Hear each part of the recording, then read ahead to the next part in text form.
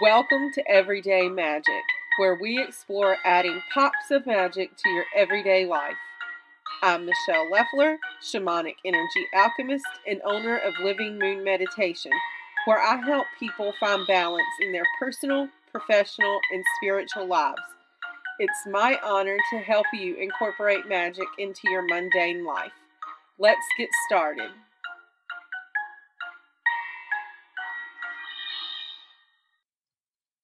Ancestor work is a way of working with those who came before you.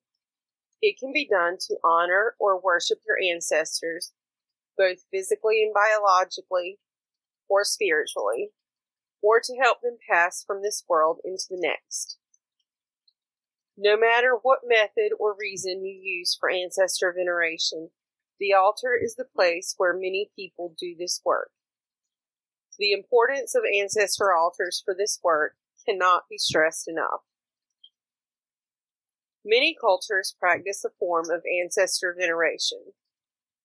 The basic premise of ancestor veneration among all cultures is the belief that those who have come before us have impacted our lives and that we must continue to honor them for helping to make us who we are.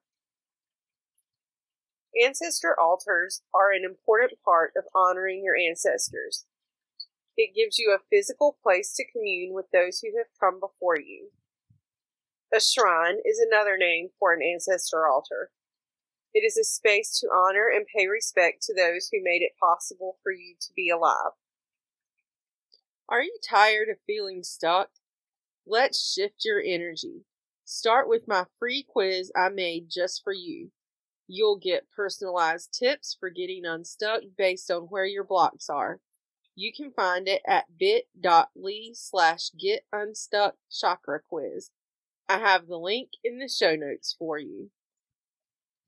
The importance of ancestor altars and the altars themselves vary from culture to culture. Some are extremely elaborate with photographs of multiple people, items that correspond to each person, and offerings to those people. Others are simple and understated and may appear to be something other than an altar. Some altars are permanent places of honor, and others are temporary, only making their appearance for special times of honor. Many people create ancestor altars in their homes, but this isn't always the case. Sometimes people erect ancestor altars outside of the home, and sometimes the grave acts as an ancestor altar. The reasons for these differences correspond to differences in culture and practice. No one ancestor altar is better than another. They all serve a purpose and meet the needs of the culture using it. So now that you know what an ancestor altar is and why you need one, how exactly do you create one? Ideally, you would research your tradition and how ancestors are honored in your religious or spiritual practices.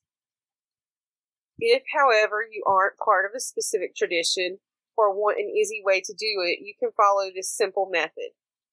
Keep in mind you can make this as elaborate or understated as you like or need, given your current situation. The basics are photos of your ancestors.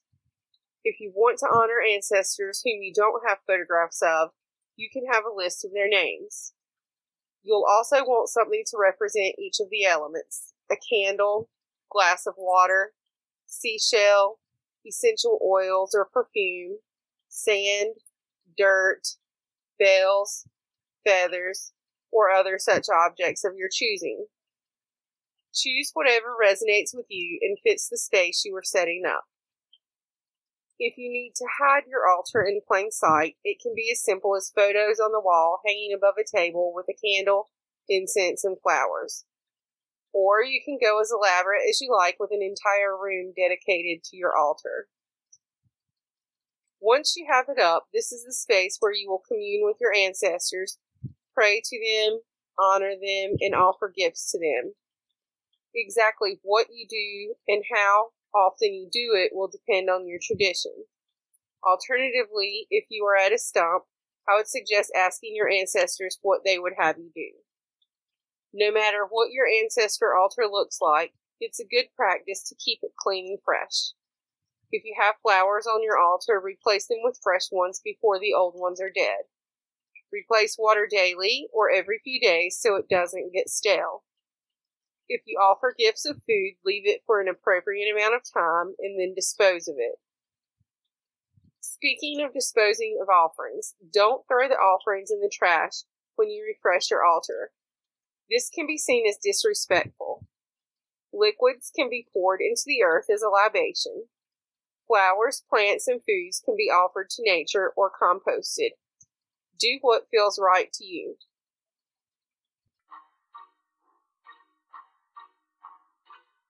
Thank you so much for listening to this episode of Everyday Magic.